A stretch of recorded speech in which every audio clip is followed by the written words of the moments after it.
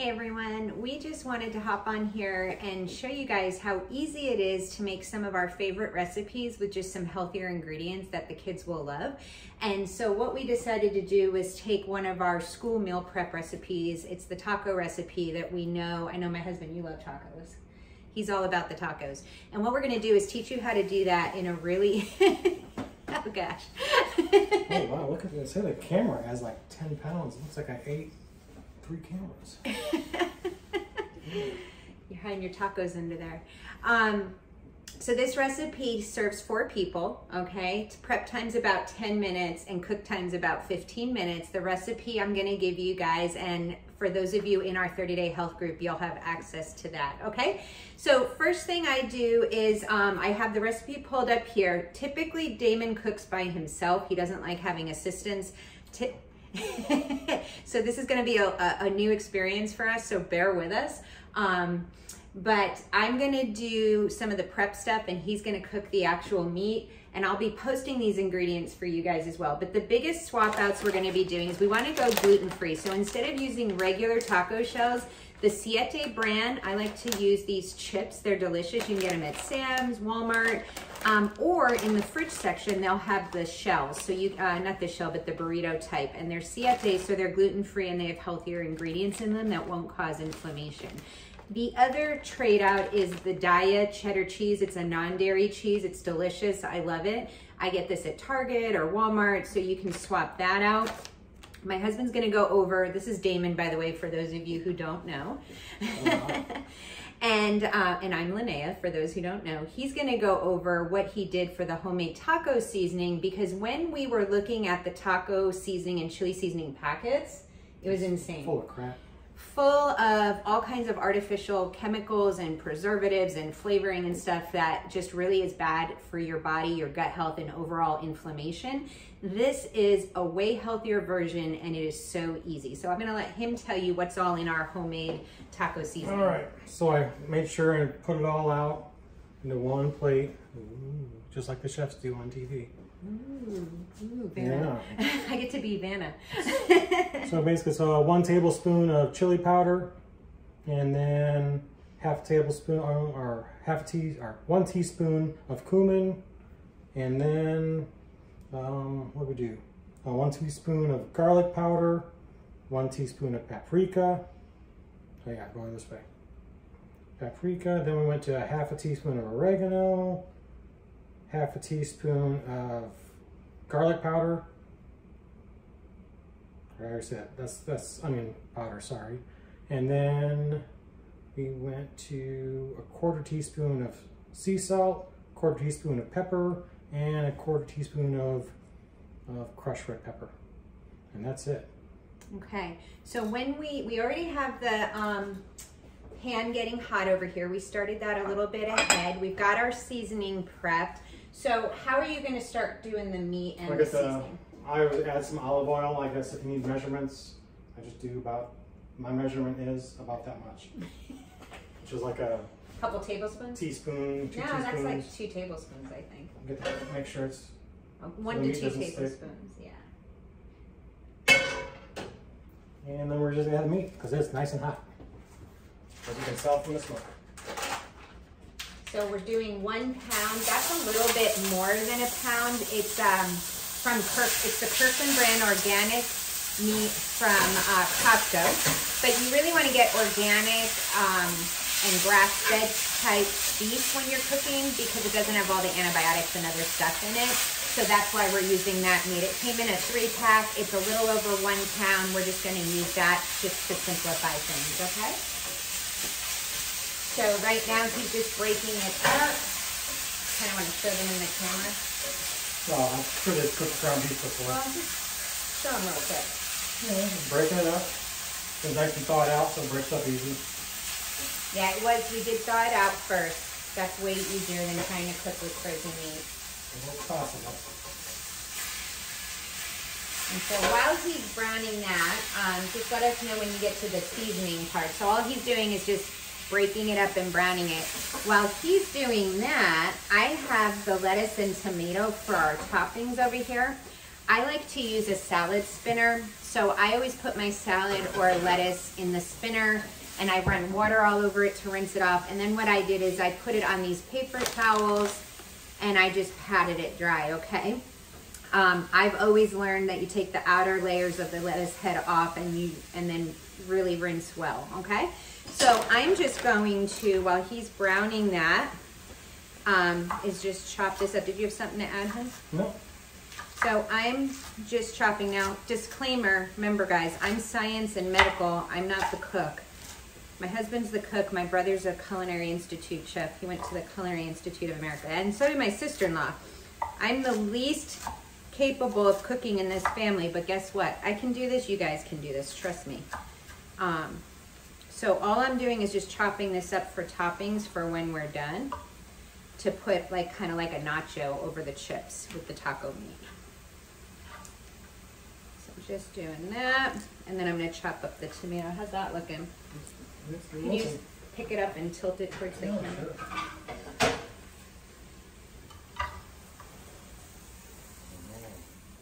Okay, so you can see it's just getting brown. We're trying to get rid of all the pink. And then while he's doing that, I'm going to go ahead and chop up the tomatoes. I mean, you guys can see how fast this goes, right? I mean, the meat's almost browned. I'm working on the veggies. You could always prep this ahead.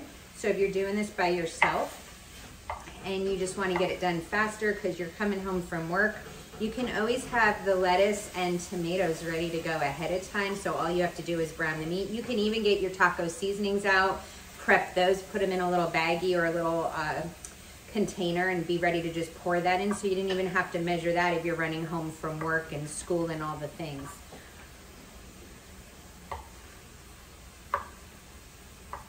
All right, so I cut that up. I had already rinsed and patted dry the tomatoes.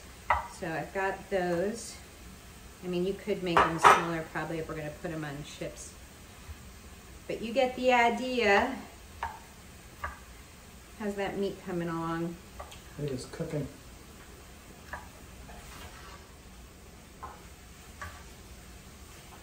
Okay. And then this is all 30-day compliant, guys. So we're going gluten-free, dairy-free, okay? We're using the organic meat. We've got our veggies, and instead of using the processed packaged taco seasoning, we're making our own, which was super easy. We had all the ingredients already. But like I said, I'll be posting the recipe so that you guys will have that if you want to make this while we're doing it or even after and just have it as a staple in your family. Oh, that looks good. Actually, there's not much to drain off this. I'm going to skip draining it.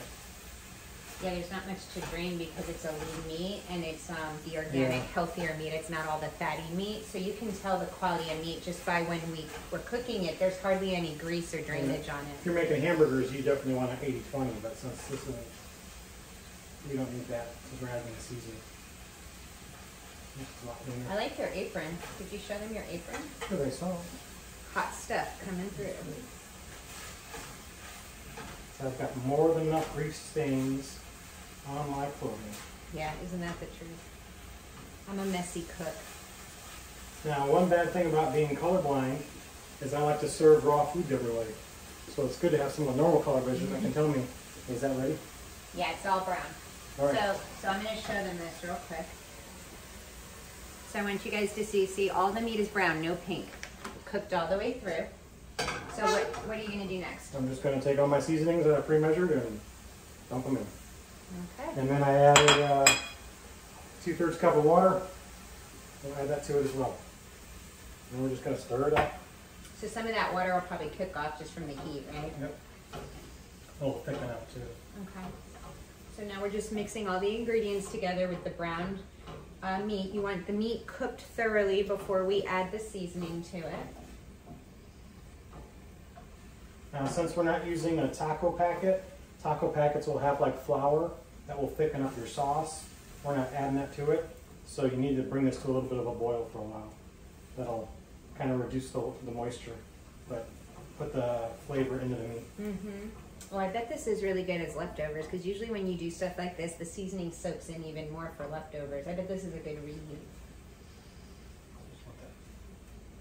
oil a little bit. Sit for a little bit. So it's boiling and simmering. You see all the bubbles on it. It smells so good, guys. It really doesn't take that long at all. You know, this is not even 30 minutes. Yes. If you have everything ready to go. Yeah, it said like 15-minute cook time. And especially if you have an extra set of hands or if you prep the veggies and everything. And like the chips are easy because we can just dump those on a plate. I have a plate here. So if I were going to make this to eat right now, what I would do is I could just, so you could either put the chips on the side. You could even put this on a bed of brown rice. So if you wanted to do brown rice, you could do that instead. I love these Siete gluten-free chips. They're delicious and they have minimal ingredients in them, guys, and they don't flare me up. They're compliant with our 30-day. But what you can do is put these down and make them like a nacho layer or put them on the side and scoop and dip, okay? But we'll make it like a nacho layer. So I'll put the chips on the plate like that. And then what we'll do is when the meat's ready, we'll put some of that on top and then some cheese. I always like to put the cheese on top of the meat because it melts a little bit with the hot meat. And then some lettuce and tomatoes and voila. Look at that, guys. It's already good to go. So what we're gonna do is, let's show them what it looks like in the pan just so they can see it. Looks like regular taco seasoning. Tilt it a little bit. Yeah. So that's what it looks like when it's ready.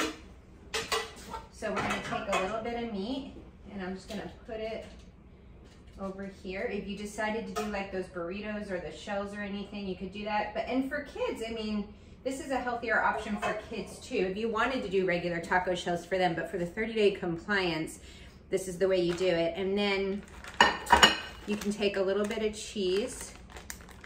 I will admit that cheese, when she first brought it home, I wouldn't even look at it in the fridge. I thought it was just, I don't know what it was, but I actually tried it.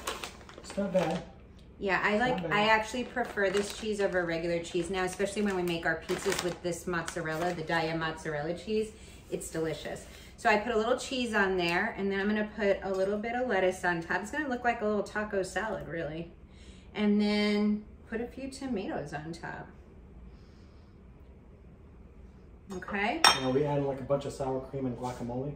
You can do guacamole, you can do salsa, no sour cream. If you wanted to, you could do that. But look, guys, I mean, super easy. All right, are we gonna try it together? I'm gonna try one. Did you get it all? Yep.